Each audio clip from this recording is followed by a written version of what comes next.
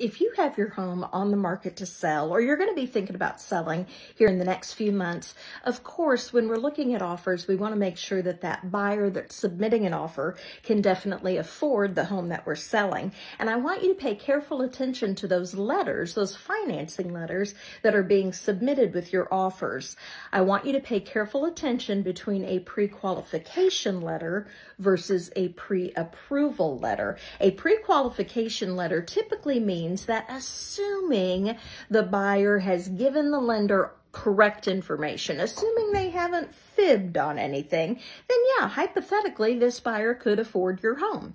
A pre-approval letter, on the other hand, usually means that the lender has gone a step beyond that. They've not only written down everything the buyer has told them, they've actually verified it.